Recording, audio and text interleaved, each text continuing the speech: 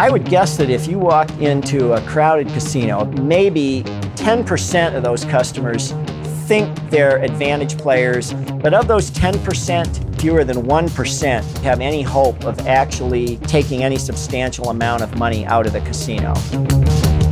Casinos just don't like it when they get people in there who have the expectation of walking out the door with more money than they walk in with.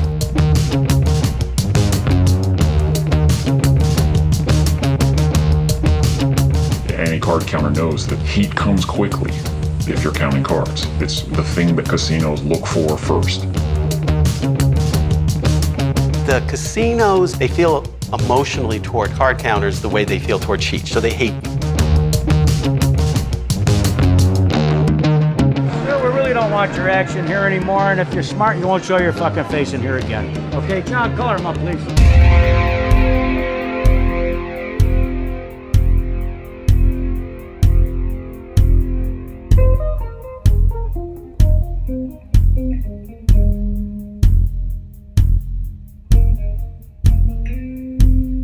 For the past 4 decades, blackjack players have been saying, oh, the game is over, it's the end of times, we're not going to get to play anymore because a new technology comes along. When I started playing in 1978, from that moment and every single year since then, I have had people tell me blackjack is dead. It's over, you can't make money anymore. And then we went and made, $10 million or whatever it was, and Casey started his career. So it all depends on how you look at it. Most people realize the game of blackjack is vulnerable and can be beaten, but very few people take the time to master the skills necessary to do it and or build the required bankroll to play professionally. When I started playing blackjack, I always knew I wanted to play at the highest stakes available. I started playing at a very young age. I had a subscription to Arnold Schneider's Blackjack Forum, and I read every issue cover to cover. I loved it. Realizing that there were people out there beating casinos for a living, I was just attracted to it.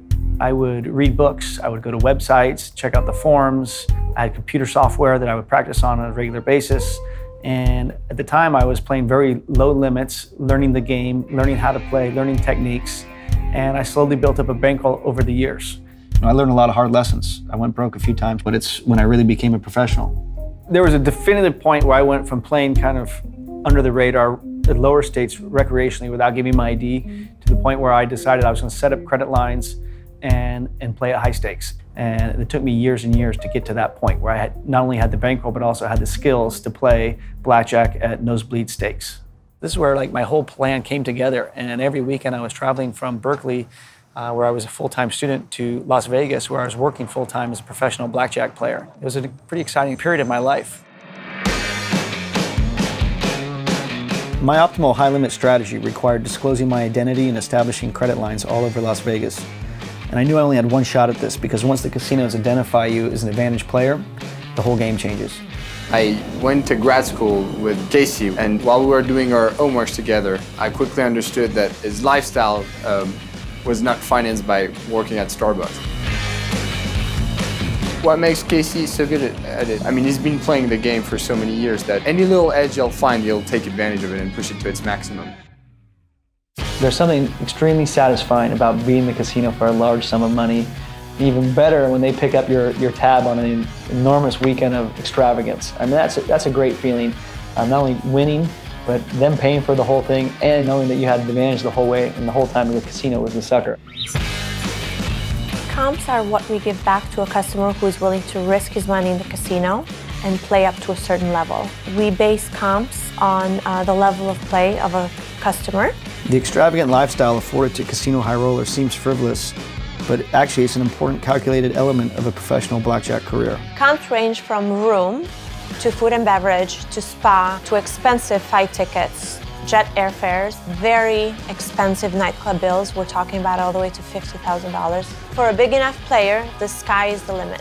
It adds up a lot, so it can probably add as much as 20 to 40% to your overall expected earn per hour if you really work the comp system well.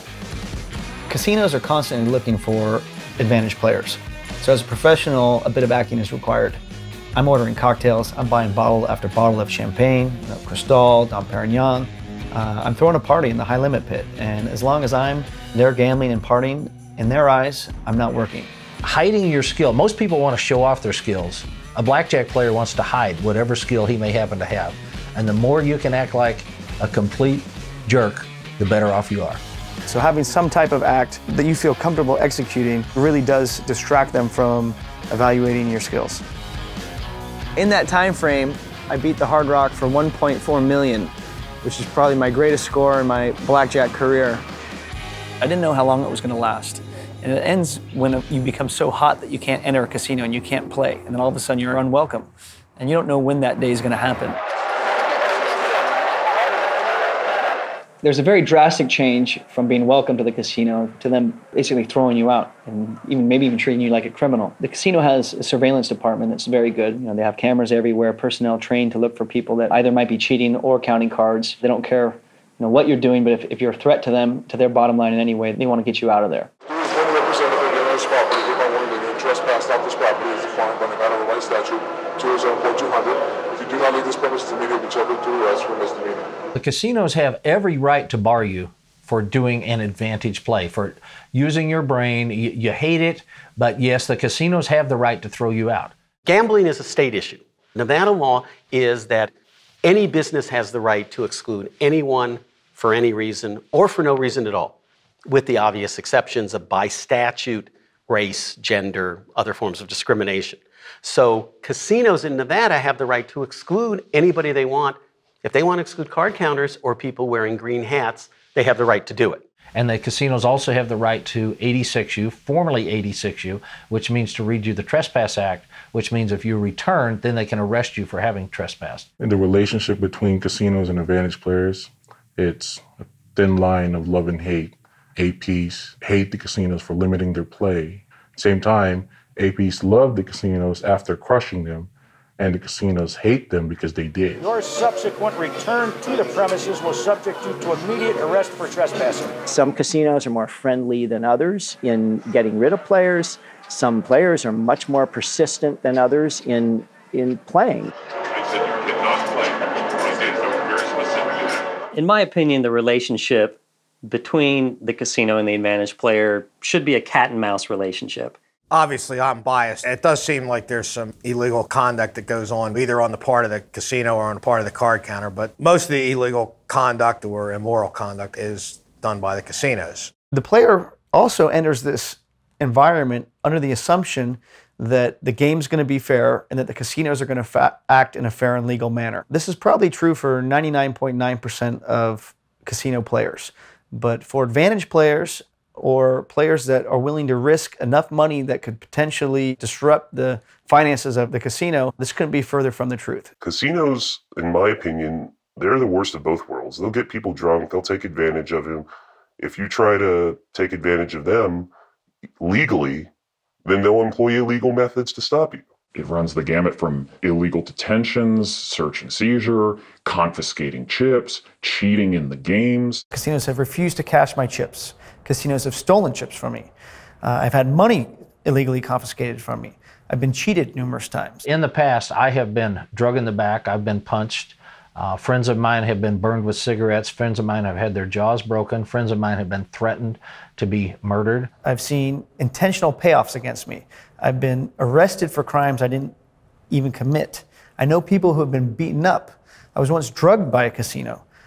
Casinos planted narcotics on a friend of mine that was being detained illegally. The list of casino crimes goes on with never anything but a slap on the wrist from local gaming authorities, which are supposed to regulate games, but we've found just, protect casinos. People say, is it dangerous, to play in these casinos? And I immediately say, no, I don't feel any danger. I never felt really the danger, but then I think about visiting Ken Houston on his hospital bed when he had 73 broken bones in his face from a security guard that punched him just outside a casino in Reno. There is a safety issue. I generally feel that I'm safe in a casino, but it's not unusual for security to get out of line and for them to overreact to the situation. This is part of the reason. What happens is they send out these BOLO reports.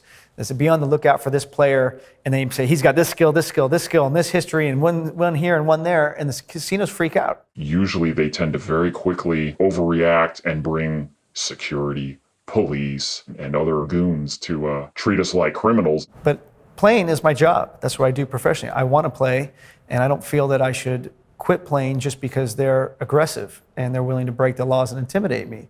You know, from being both a player and a casino operator, I'm just kind of, sometimes I'm amazed at some of the techniques that the casinos use to try to discourage card counters. As any card counter or other casino player would know, that the hardest part about the game is avoiding the heat over an extended period of time. The casino's willingness to break the law and create a hostile environment for advantage players forces advantage players to take countermeasures. I've used disguises, I use camouflage when I play, I use aliases. I would say creativity and hard work are the two most important characteristics that an AP can possess. I lasted for years, and I had these acts. I was a Texan. I'd talk like this and come on in, and I'd hide that whiskey, and I'd put tea in there, and I'd knock them down, order a double wild turkey, make it a quadruple wild turkey and a beer, and I'd already have an O'Doul's poured into the beer I had, and this one here, and I'd knock them down, knock that down. But I'm talking like this, I'm acting like that, I'm tipping like crazy. I've done some ridiculous things to try to avoid heat or detection or whatever, but they were kind of ridiculous, and I got caught. You know, I got dressed up as a woman. I mean, come on. You know? Welcome to Gambling with an Edge. I'm Bob Dancer. Hello, Richard. Hello. Good to be here. All right. Tonight's guest will be Casey, a professional gambler. At the time, in the Peacock Lounge, which used to be the high-limit pit in the Hard Rock. Yes, right by the front door. Yep. They used to have chips with RFID that they used to rate you. As you bet these chips, there was a computer screen that the pit boss had access to, and it could see exactly how much you were wagering on every single hand. And I realized that if you took one of those chips and placed it underneath the table, it would also trigger in the betting circle. I wore Under Armour underneath my pants and then sewed these chips into the Under Armour. And I could lift my knee up and it would trigger it as if I bet on top of the circle. Underneath the table. Exactly. Pay attention here, advantage players. This is exactly the way the mind of an advantage player works. So you automatically get an extra $2,000 onto your bet. You might be spreading from 100 to 500, but it looks like a spread from 2,100 to 2,500, which isn't much of a spread at all. Exactly. Something like that. It looked like I was always betting pretty big. I might change my bet just a little bit, but when I go down to 500, I might put the 1,500 in chips underneath the table, so it would still read as if 2,000. So my bet, according to their computer system, never looked like it was just going between 2,000 and 3,000 all the time, which isn't that big of a variation. And I think that they were very dependent on this technology, so I was able to beat them up pretty good. Casey was one of those players that I noticed in the circuit. He was one of my players that I liked to follow because he had all these personas. He looked like a mountain man one day and GQ'd up the next. I didn't really talk very much about the art of implementation because I feel that it would be presumptuous of me to talk about it when Casey, I think, is better at it than I am. I'm a professional blackjack player. I am forced to evade the most advanced surveillance systems known to man. I am scrutinized by biometric software. I'm constantly observed by casino personnel. My identity changes every day. This is the price I pay to be a winner. Casey has taken this to some kind of new level. You know, the disguises he puts on, the variety and the IDs and all that stuff. I don't know anybody else who does it like that, to that degree. I was getting a lot of heat from the casinos. Changed my look, grew a beard, grew my hair out, changed the way I dress, and I've been able to get back into the casino. So I'm gonna take another shot at them and start playing every day and see how things go. Yeah, so we just got booted from the Orleans. Unfortunately, it was on the tail end of a very good run of cards. Using a $100 unit, we went over 6,000, which was good. What did the guy say to you when you went up to you? He introduced himself to me. He was very friendly. And he said, no more blackjack at any of the Boyd gaming properties. Did he ask you who you were or no? Nope, didn't ask me who I was. Probably knew I wouldn't tell him. Just to be safe, when we left the property, we jumped in a cab, circled around the block, came back and jumped in the car. When I walk out of a casino and I know I've just either been backed off or trespassed, I never get in my car. They've got cameras all over, so even if you don't think they're following you, they usually are. We're gonna head over to Silverton Lodge. It's right on the outskirts of Vegas, and work our way north from there. Just do as many hit runs as we can. In and out, playing aggressively. You know, most of these plays have already been thrown out before, so we're just gonna take dead aim at them until we have to go. I'm sure this got hurt many times. So we're gonna invite you to play anything around the casino or the hair. To go or not to go? To cut or not to cut? My hair's been pretty good to me lately. You know, it's provided quite a bit of cover for me. Problem is it's very difficult to handle other day-to-day functions looking like the caveman.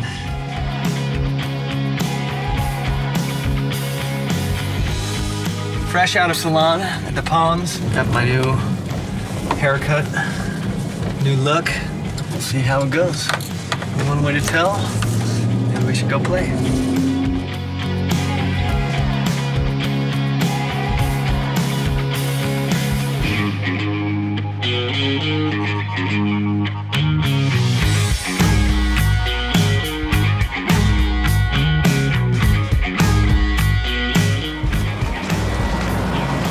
Nothing quite like walking downtown at 7 in the morning.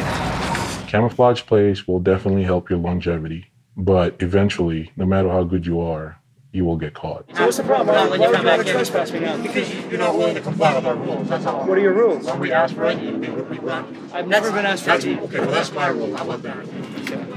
So you want to comply, I'm sorry. So do you think you were cheated? Is that what you won legitimately. So so you're kicking me out for winning? No, not at all. You're just scared of the action. Duly appointed representative, the owner of this property, I hereby inform you that you're trespassing. You're failure to leave by willful return will result in arrest and prosecution for trespassing as per NRS statute 207.200. 6 a.m. Spent all night playing at a crappy casino.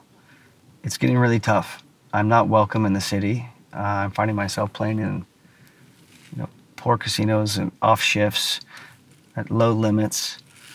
I've had two phases of this blackjack career. One, learning how to play, playing at lower limits, building my bankroll, and two, playing at the highest limits as an invited casino guest. But things have changed. Now I'm a known entity and I can't play in Las Vegas really anymore. I've come to a crossroads in my blackjack career and I need to determine if I want to go down this road further, I'm going to have to leave Las Vegas, travel around the country and hit other casinos, or two, I'm going to have to find a new career. It's not clear to me what the right decision is, but it is clear to me that playing professional blackjack in Las Vegas is no longer an option.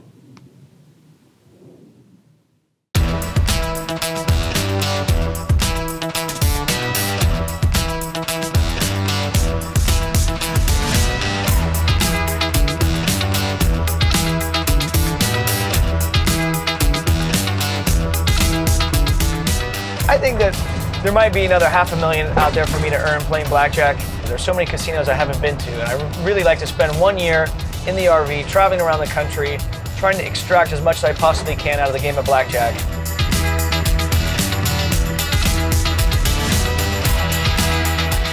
So we're on the road, heading east. Our nationwide blackjack tour begins. We just entered Louisiana. First town on the border in Shreveport. There's a nice group of casinos here at Boomtown, and we're trying to work our way down to New Orleans, which is going to be our home base as we take on all the casinos in this region here.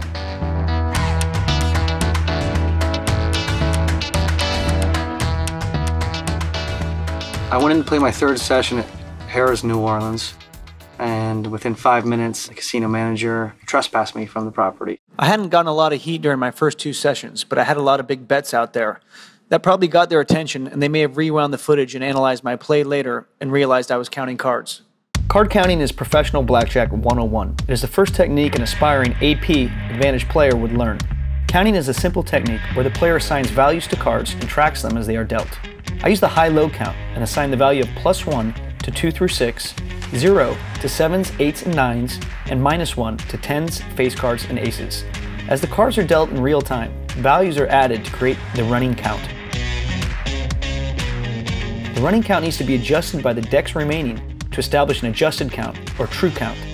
The true count determines the player's edge, or mathematical advantage or disadvantage, which in turn determines how much a player wagers on any given hand. When the true count goes up, the player wagers more. When the true count goes down, the player wagers less, or not at all. Changes in true count also determine strategy decisions. Similar hands are often played differently depending on the true count at the time the hand is dealt.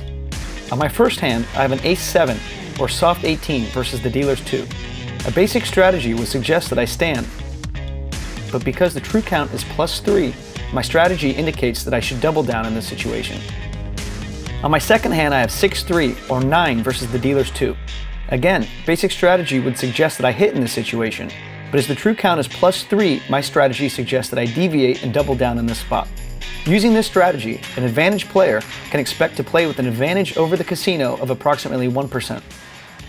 So, change my look, and I'm going to try playing another casino. I don't have much of a history with them, so that might go well.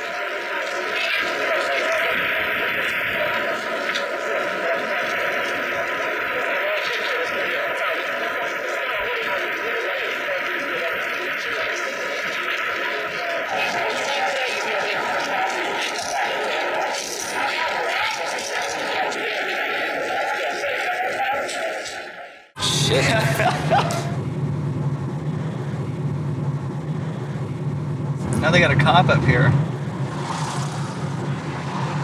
Oh, see, now he's turning his lights on, coming to get me. Shit. What disturbance? I don't know. They're telling me the white car and you're in the white car.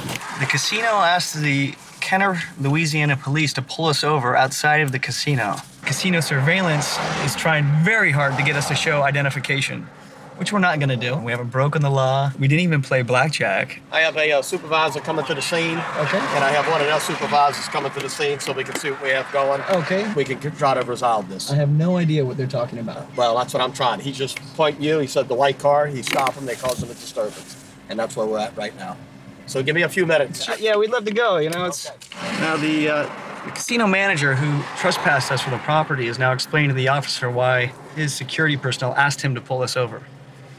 The greatest thing is the cop has no idea what to do. He went back to them and said, what do you want me to charge him with? And I think the cop realizes we haven't done anything wrong. This guy's starting to sweat a little. You have some identification? Dude, can I ask what the problem is? I just need your ID. Okay. Now they just extracted my ID out of me illegally. They finally figured it out. It's me. So, new disguise, new look.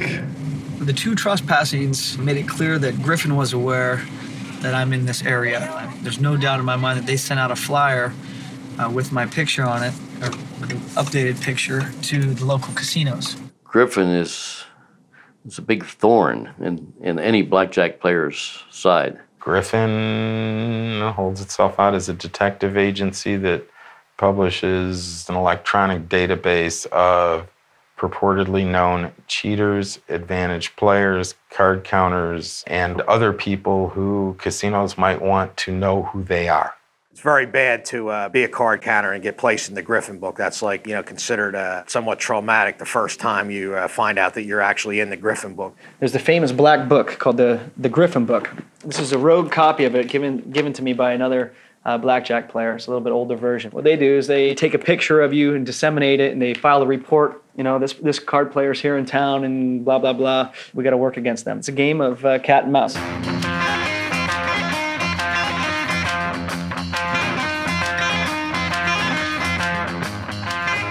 You better rotate. Session, session, session. Keep it small and quick. 3 casino shifts, so I'm going to change my outfit, every few hours. Go in, play 45 minutes, get some maximum bets down. Try not to get too much attention. Come back 8 hours later, do the same thing. Biloxi's pretty good down here. Nice weather. Got a little pool time in at the Beau Rivage. 7,700 at the Hard Rock, and I won 11,800 at Beau Rivage in about 10 minutes. These double deck games are so juicy that it's actually worth it to go in and just play for 15 minutes spreading. You can probably make. The way I'm spreading, you can probably make about $2,000 an hour playing those games. 3 days and 26,228. Yeah, look what you created, huh? My background in gaming, I grew up, my father was a games player. He was a serious backgammon player, poker player, blackjack player, and he was an innovator in these fields. He took the game very seriously, and he played it at a time when very few people knew how to count cards. This is 1960, 61, 62. There were no resources available, but no history of blackjack is complete without mentioning John Scarney, who was the first person, to my knowledge, to ever make a public statement that blackjack was a game that could be beaten. I remember getting on the bus and going to Reno before he was 18 years old. I had developed my own counting method based on what I think at the time was actually the first point count ever used in a casino. And using the crude basic strategy that I learned from John Scarney's work, I found myself winning. And we gambled around the world in blackjack, backgammon, play blackjack in casinos in Biarritz, in Cannes, in Monte Carlo. So as a child, I was able to see some of his adventures playing, traveling to tournaments, traveling to Las Vegas, playing, and it certainly influenced me. By the time he was growing up, he would see it occasionally, but not on a several hours a day basis, the way I was engaged in my youth. I was kind of surprised, really, that he took it up and got into it to the degree that he did, but maybe it's genetic. We are in Greenville, Mississippi. These places are great because they're so small, they don't really belong to a big, where the hell am I? They're so small, I don't know where the hell they are.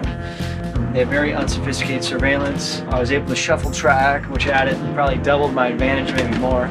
Shuffle tracking is a great technique used to take advantage of weak shuffles. It can enhance the card counting experience and slightly increase your advantage with less heat than card counting alone. As I count this shoe, I notice a lot of tens and aces are grouped together in the first deck dealt. I mentally label this group of cards, or slug, in the discard tray. As I continue to count the shoe, I notice the consistency of the remainder of the shoe. After counting the entire 6-deck shoe, I'm able to follow the interesting slugs through a weak one-pass shuffle. Notice the two slugs with negative counts of -16 and -8 will be shuffled together to form a 2-deck slug with running count of -24. The new group of cards is presented at the front of the shoe after the shuffle, and I want to target this slug.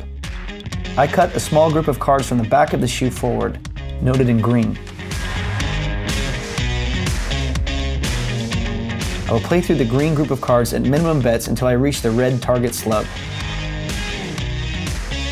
With a true count of +12 and advantage over 5%, I will increase my bets to the table maximum until I play through the entire slug. Once you begin to include techniques beyond counting in your repertoire, it makes it much more difficult for casino surveillance operators to analyze your play. So it was great. A couple thousand here, a couple thousand there, it adds up. Just went into Sam's Town to play. They had a great single deck game and I was playing very small, trying not to get any attention. Casino shift manager approached me along with a head of security and another security guard. They were very rude and unpleasant, told me to color up and that I was being trespassed from the property. I was very calm and friendly with them. They kind of escorted me towards the door and I said, listen, I've got these chips, where's the cashier? And the casino shift manager told me that the cashier was in the parking lot and that I had to leave right now. If you come back here, we're gonna arrest you. So I have a meeting with agents from the Mississippi Gaming Commission. It's unlawful for them to kick you out when they know you have chips and tell you that you cannot cash the chips. That's the equivalent of stealing. The gaming agent walked me in today and cashed them with me. He walked into the casino with me so that I could cash them. But they might get a fine and they're gonna get some sort of violation. You have to fight this web of surveillance and counter surveillance to try and get your bets down. All you want to do is walk into a casino and play and use your mind just like anybody else, but there's a whole web that you can get caught in where once they find you, that they're going to kick you out. Despite the usual dramas and challenges that you face while you're playing blackjack professionally, such as getting kicked out and heat, I'm having a blast, enjoying my time in the RV, the freedom, being on the road. Had a great winning streak in the South, and now I'm ready to head west. I'm going to stop in Vegas for a couple of days and then head to California. There's 40 or 50 casinos I haven't even been to. I'm looking forward to that, and I'm just excited right now.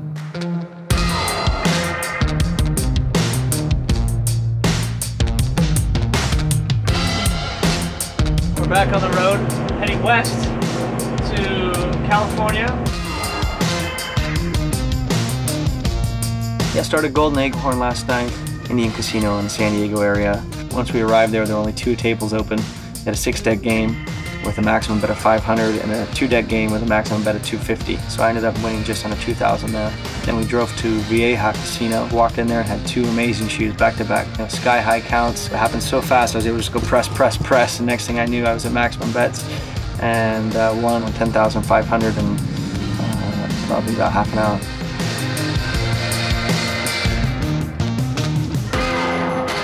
And now we drove to Verona, so I'm gonna play here today, and this is probably the most high-end casino in the San Diego area. How are you today? Quick session in Verona. They had no problem with me winning 5,000. I think a little bit of cover play went a long way.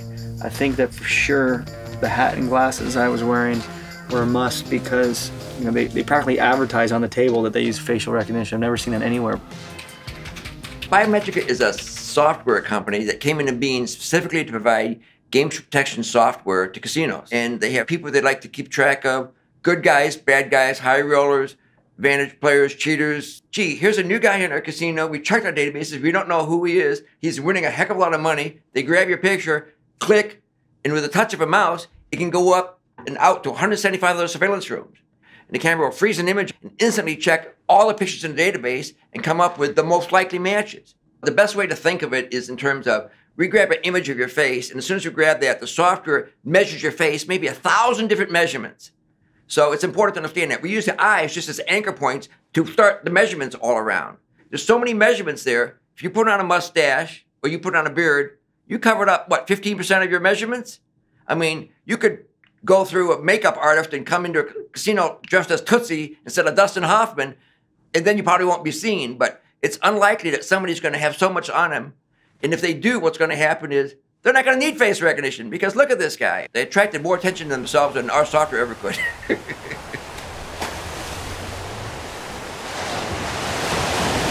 I gotta scout it out and figure out what her shift is and how she moves around. It's 12 o'clock, it's 12:30. I don't know if I may have just caught the very end of her shift. All right, well, I'll keep you posted. Bye-bye.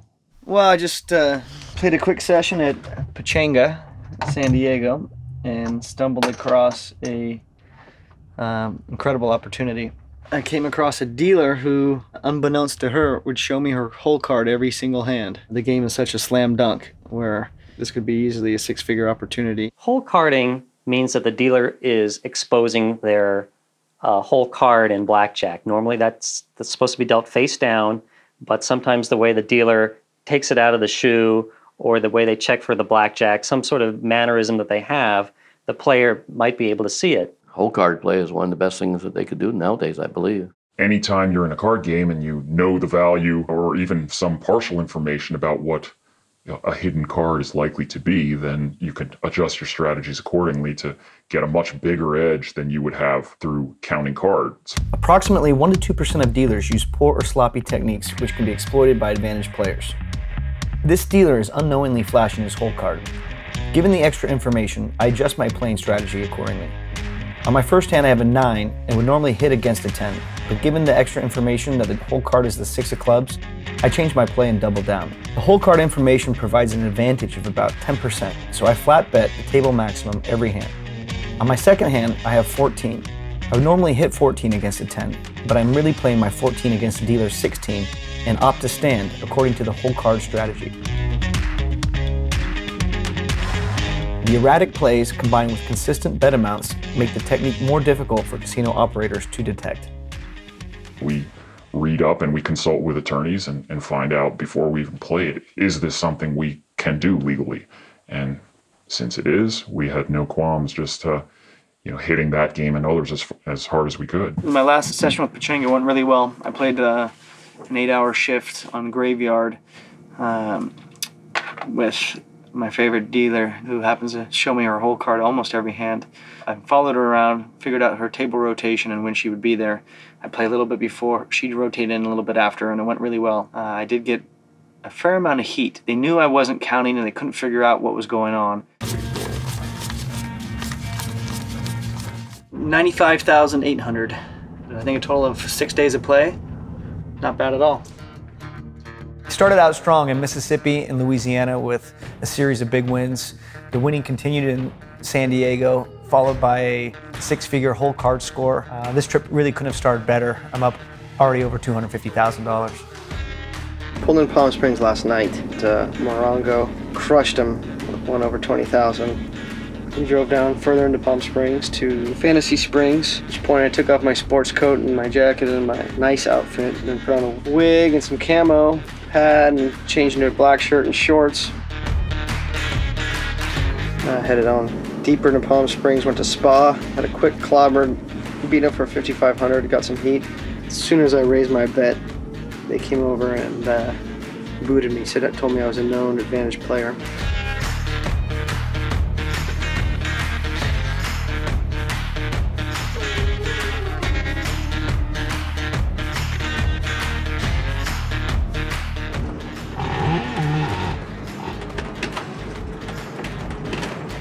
You know we're getting deep when we're out on dirt roads and you have no cell phone reception. This casino was a trip just because we're so far out in the boonies. Started playing, another gentleman sat down and he was playing $5 a hand. Another kid came up and had 4 $1 chips, and I went on a bit of a hot streak and cleaned out their whole rack. Got a lot of attention. I mean, a $1,500 bet in Vegas terms isn't very big, but out in a place like this, you know, created quite a crowd.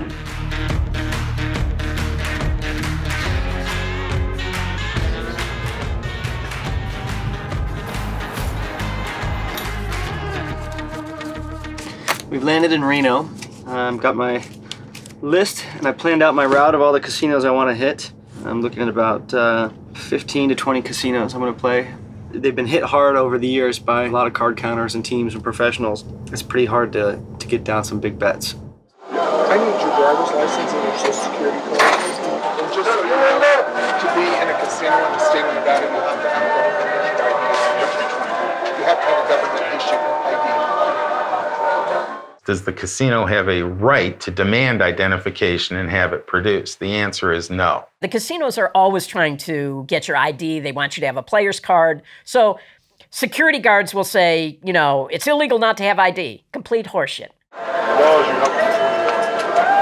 No, sir, I know the law. I'm the casino manager. The law states that in the state of Nevada, you must have a government-issued ID on your person to be in a casino.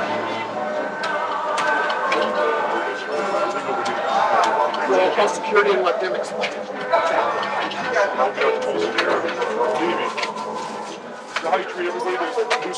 You want to argue about everything. I'm telling you the law. I know the law. Thank you. That's my job. It's just this simple. It's a lie. It's a lie. Let's see if I can think of another way to say it. It's untrue, okay? There is nothing in God's green earth that says you have to have papers anywhere in the United States merely to be there. If you get in or cash out more than $10,000 in cash, then you do have to show ID because they have to file this form called a cash transaction report. Everybody knows what to do if you're over 10,000, but when you're sort of above 3,000, where they typically internally ask for an ID for their own internal records, but they're not legally obligated to get an ID, nobody really knows how to handle those transactions. Do you need my ID? Yes. For? Are you over 21? I'm over 21. May I see your ID? I mean, they let me play. I will keep the chips, otherwise if you cannot provide ID, you bring ID. You'll keep the chips? Yes. Why so? Because you cannot provide ID. So we're going to keep them as long. Once you bring the ID, I'll give it back to you. Okay. I didn't really get ID to cash in chips. Yeah, absolutely. Is it a law you have to give your ID? Yes. It is. Even to cash out the small amounts or what? It doesn't matter. If you look under 35, I need to verify that you're 30 under. But they just served me a beer. They didn't ask for ID. They shouldn't.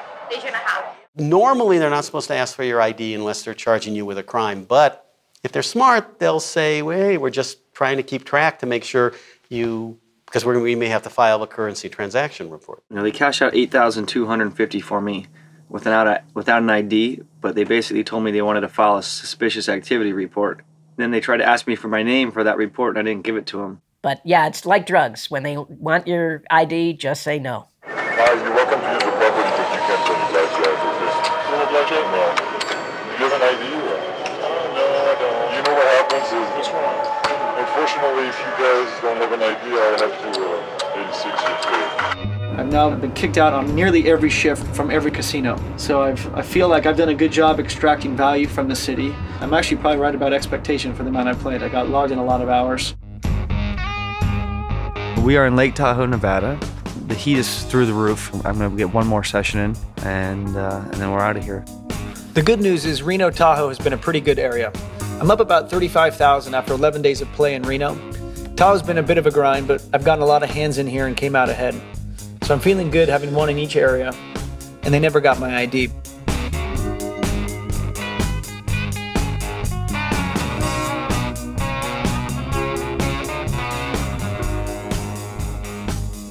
This is like one of the best blackjack games I've seen in a long, long time. I was only playing to stop by. I thought it might be a one-session place, and I'm so surprised by the conditions that it's juicy. They don't seem to give a shit who I am. They don't belong to Griffin or anything like that. Don't use any facial recognition software, and they don't seem to mind that I'm spreading from the minimum to the maximum. I mean, it's an ideal situation. For the day, I am down just under 50,000. I'm gonna take a little break, run a simulation on the game just to make sure my numbers are all up to date. This is like the needle in the haystack to play here, and then to take a big loss, I'm gonna have to play at like 20 more casinos to try and win it back. That's the benefit of betting bigger. If you have a big win, it takes you to the next level. Big loss, you really have to grind and grind to get your money back. Blackjack players understand the concept of risk. They understand the fact that there are going to be fluctuations, there's going to be ups and downs, but they want to control the risk. People ask me, well, what's different about you card counters that you can make this work? And it's a really interesting question. I think we're all pretty wacky. We have niches where we get really good at doing simple math under pressure. There's no gut feeling. There's no, I just busted 3 hands in a row. There is an exact right play and a wrong play. Other people will analyze a situation and think, oh my God, I don't want this outcome, and I know that outcome is possible, so I won't do that. And we analyze that situation. We say, well, if I did that 1,000,000 times, how many times would that outcome happen, and how many times would the other outcome happen? And it's a really different way of looking at the world. I went back. I ended up playing a marathon graveyard shift of 9.5 hours. I bought it for $5,000. Lost $2,500. I was down to down to $2,500 left. I ran $2,500 and $70,000. I had a bet and they couldn't pay it. No point. So we just got escorted out by Bear River Security. Unlike recent security escorts, this one was quite a bit more friendly. They gave us a courtesy escort all the way to the RV because we cashed out so much at the casino cage. So pretty up here. What a beautiful drive.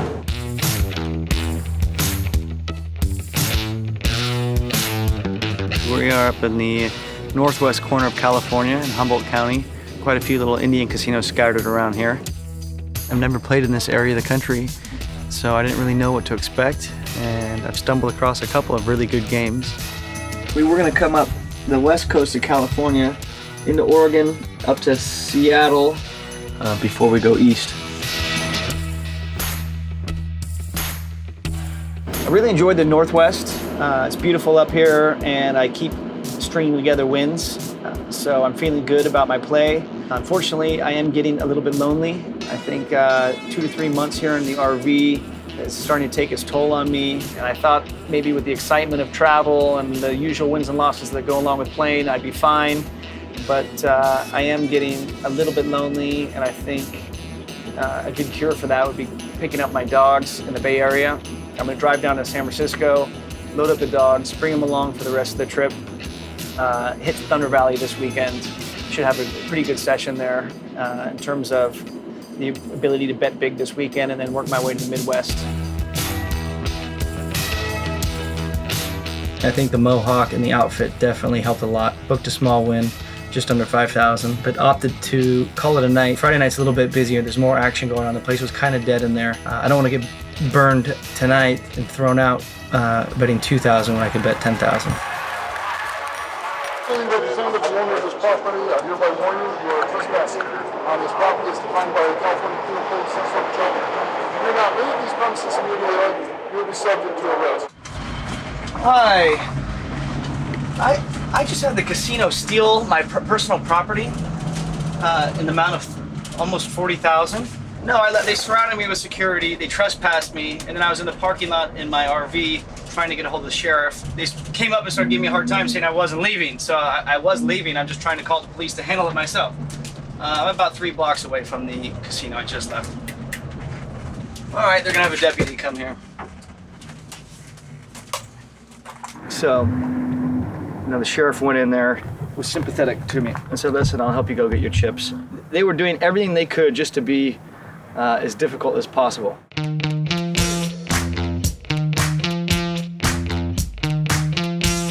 gotta leave the property. I'm not gonna give you a whole lot of time here. Elko County Jail's 130 miles that way. They just gave me a real hard time. I didn't even play a hand, just bought in, and they just, real nasty. Salt Lake City. We are in an area that is completely isolated from any casinos. Just driving across the country. Made it to Nebraska. It's been a long night. Done about 500-something mile drive so far. We are in Iowa. I've played a few sessions. I had a session at Ameristar, a couple sessions at Horseshoe, and I'm just in the middle of a tailspin losing streak. 15,000 last night, 10,000 yesterday, 18,000 the day before that. From a mathematical perspective, it's not really that big of a deal, but it's not always easy to detach yourself emotionally from it. Just had a very bad experience at Harris. Tried to get me into a back security room, but they couldn't give me a reason why. They just come up to random people and say, go into some back office with me, and that's what we want to do? That's what we can do. We have the right to do that. Been leaving the Iowa area. I've been asked not to play at Ameristar, and I've been trespassed from the Horseshoe and Harrah's. This was pretty much a losing city for me.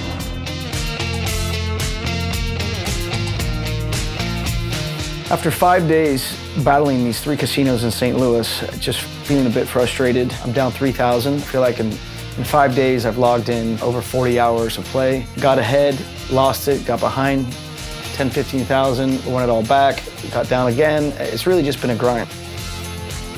We're heading through northern Iowa. We had one casino on our list. Unfortunately, I used a casino guidebook from last year. Showed up and the casino had been turned into a theater. Thing must have gone bankrupt in the last 6 months.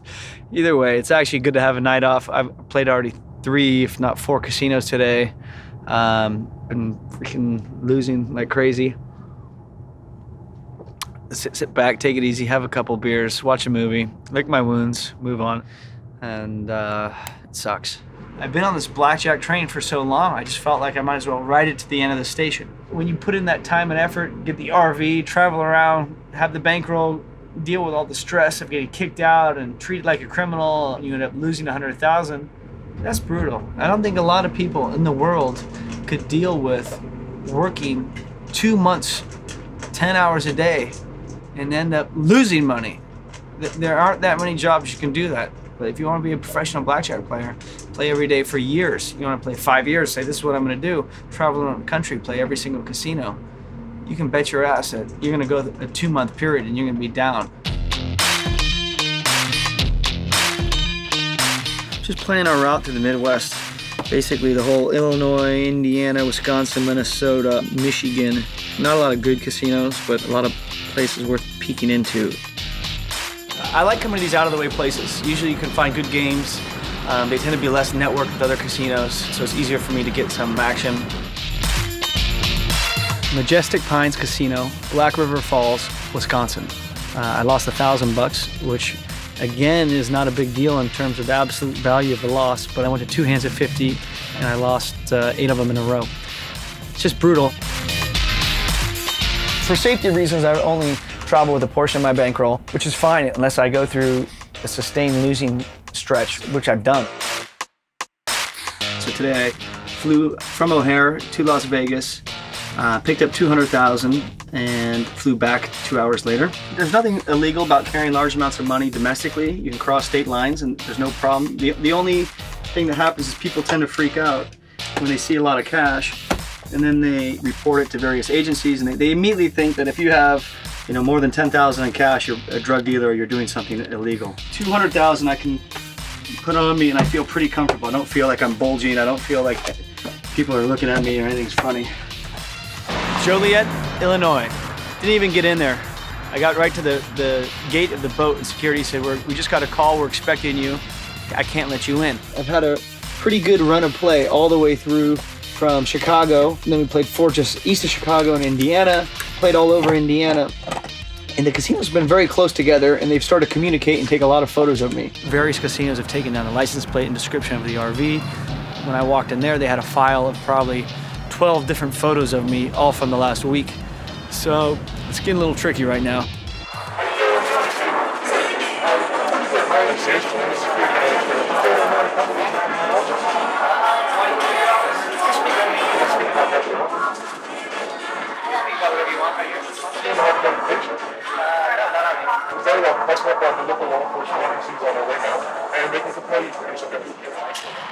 Was there a law that we were supposed to go back to regulations?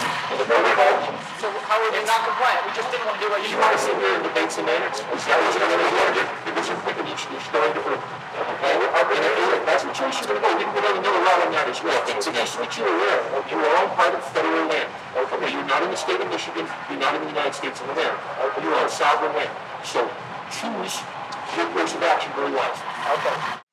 Stepping out of the realm of state-regulated casinos that are not Indian-related and onto a reservation casino can be as different as deciding that you want to have dinner in downtown Las Vegas or dinner in Liberia. The tribes of the United States are considered domestic nations. They have the rights of sovereign governments similar to the states, in some extent, to some extent even greater than the state. They have you tied up hook, line, and sinker and can do their will upon you physically and financially. Bad place to be. Other casinos can do that too, but you have civil recourse. The difference with the Indian casino is there's no, that threat of recourse isn't there, so they might feel much more free to do it. You have about the same amount of rights that a U.S. citizen would have in Mexico. The heat is so high right now that each casino is notifying all the other casinos in the area. Griffin's onto us. I think the only solution right now is to break our trail. So rather than following our route through northern Michigan and Canada, I think that we need to probably just break off and do a long driving session and move a couple of states over.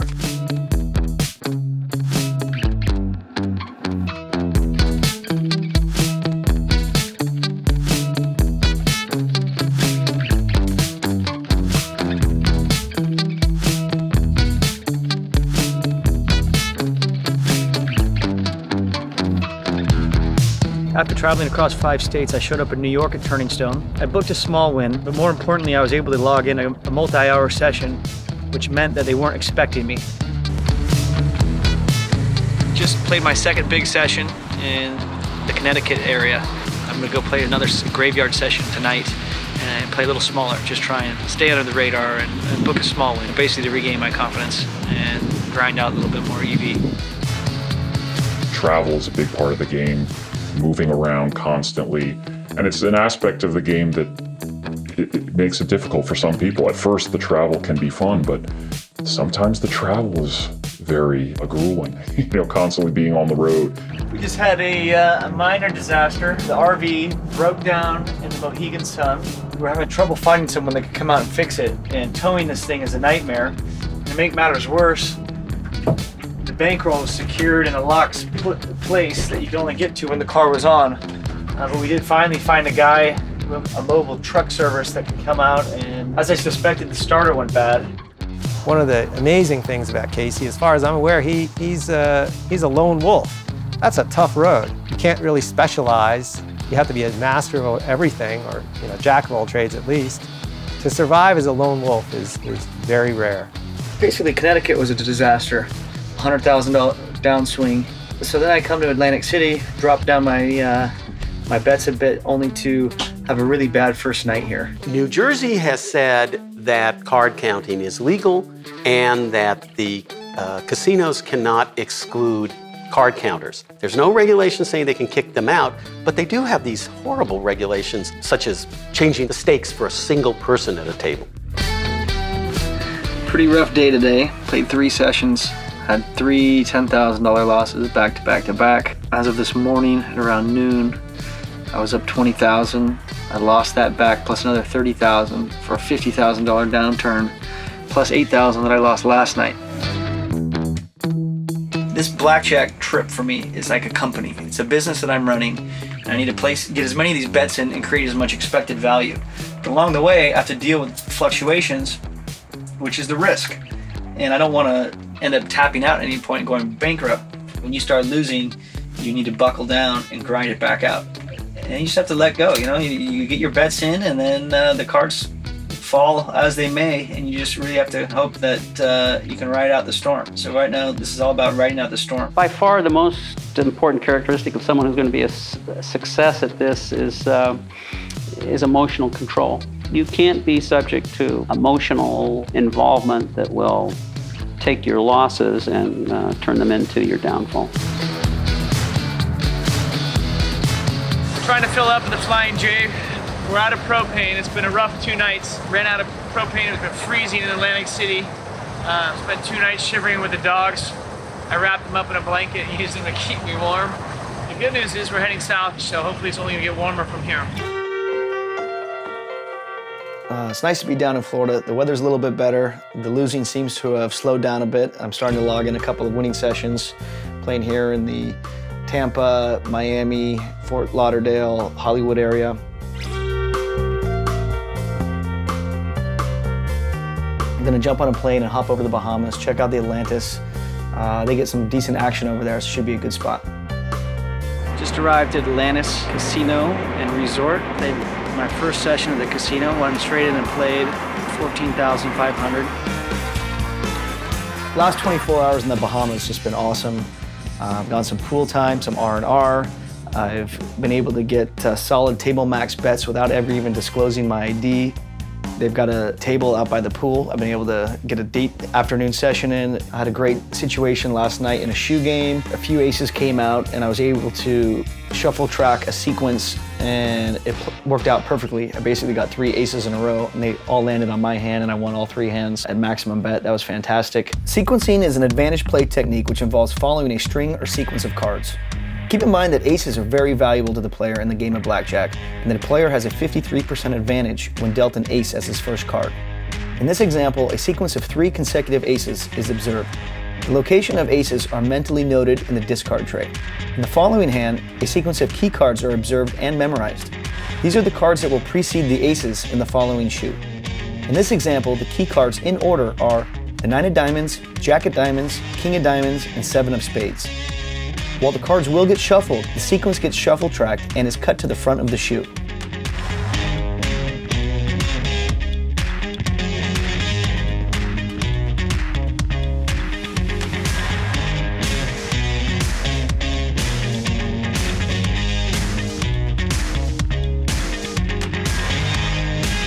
After the first 3 key cards appear in order, the bet is raised to table max in anticipation of the arrival of the ace sequence.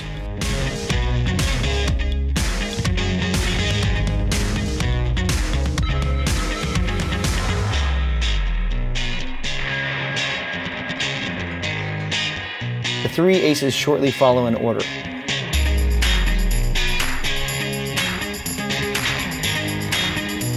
Sequencing is a powerful technique when the opportunity presents itself. There's very little heat, as few casinos have the ability to detect this method. After getting up 600,000, I've had a dreadful winter. Playing every day for 3 months, I've given back over 300,000. Finally, I've strung together 6 wins in a row, including a $77,000 win in the Bahamas, and I feel like things are starting to turn for the better. We're basically on the home stretch of this giant circle we've done around the country.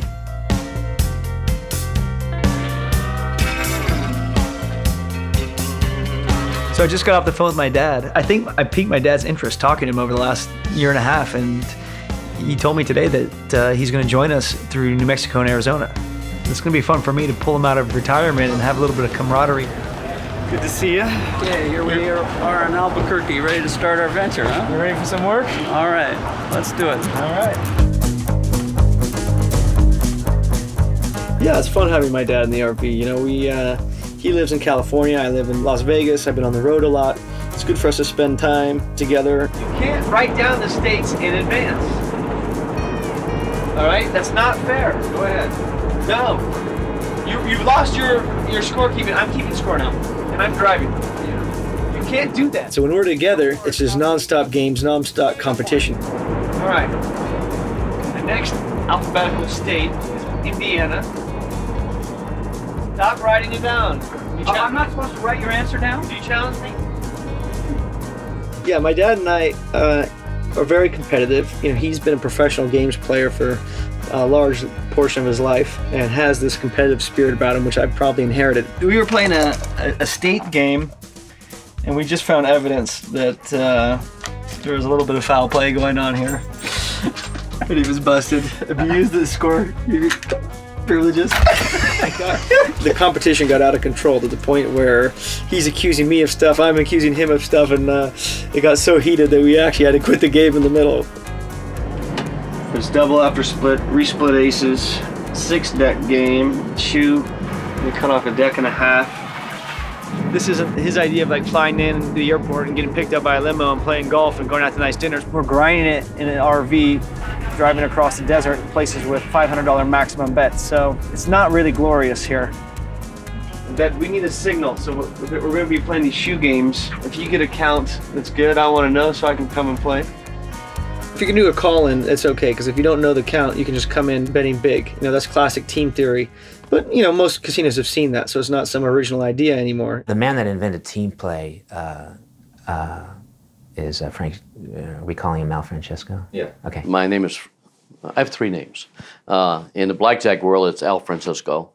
My original real name is Frank Schipani. My legal name is Frank Salerno. The people in the blackjack world understand why we have different names. He was the guy that years ago, like, you know, before, when I was still in grade school, he went into the casinos in Las Vegas and just watched what people do. Where do people put their hands? What do they do with their hands? And he made up these signals that were the basis of team play, and these signals, many of which we still use today. Put your hand into your hair, but like, you were sitting there playing yesterday, Dad, like this? But if the count is good, go up. My hand will either be on my chin, or if my chin means nothing, if I'm like this at the table. But if my fingers are touching my hair at all, it's a good situation. All right. Really like this area. I haven't really done any in-depth play in the New Mexico region, and I'm finding some really good games. That's a good game. And I was getting some heat. Not heat, but he was watching me. You've established yourself as I mean, they were talking about he's hitting 13s against 5s and 6s and standing on 15s against 7s and 8s, and you get up from the table, that guy played horribly. I mean, and the woman says, yeah, I mean, he was just awful. And they're talking to the pit boss and the dealer that way. It was funny. That's what they said about me after I left? Yeah. It's a good game. They're dealing 5 decks. I think you should go back in there and punish them. All right.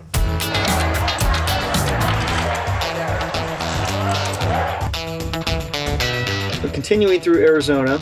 Got my father with me, and we're playing at Camp Verde at Cliff Castle. And I had a solid 2 or 3 decks I got to play with in a really high count situation. This winter was the worst losing streak I'd ever sustained. I played every day for 3 months and was down over $325,000. I've been able to maintain the momentum that I had in the South and in the Bahamas and Florida through Arizona and New Mexico, and recovered about 60 to 70% of that back. That was quite a shoe. The shoe after was better. What? My very last shoe.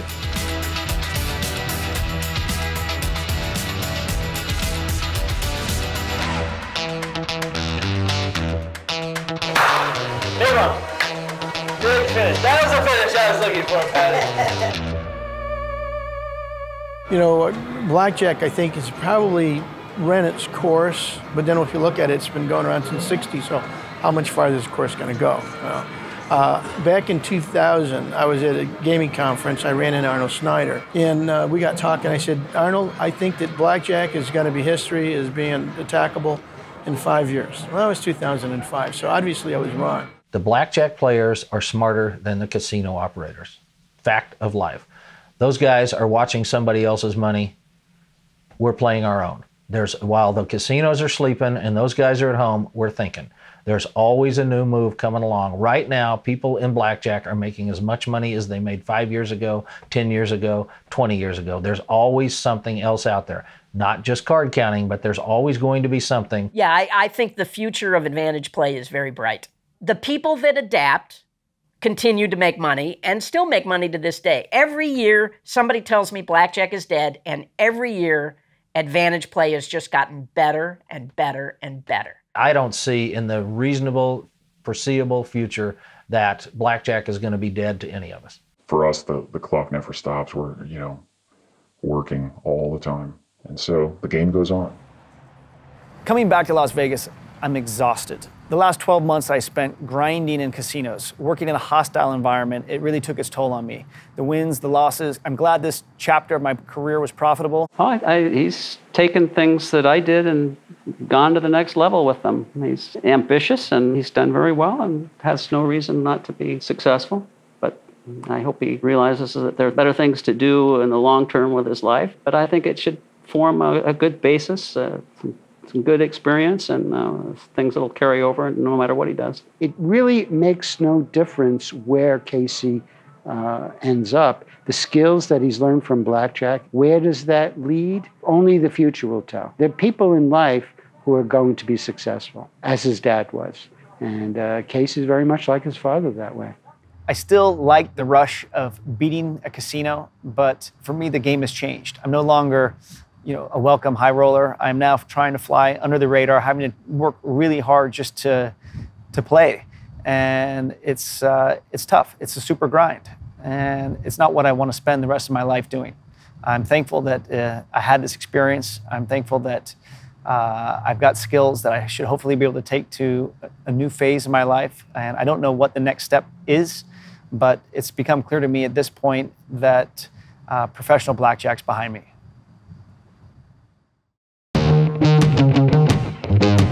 Hey, CB, what's up? It's Casey, just checking in. Just got a call from my dad. He's down in Florida, was playing golf, and came across a whole card game. He said it might be a six-figure opportunity, so I'm jumping on the next plane and heading down there. Hope all is well with you. Give me a ring.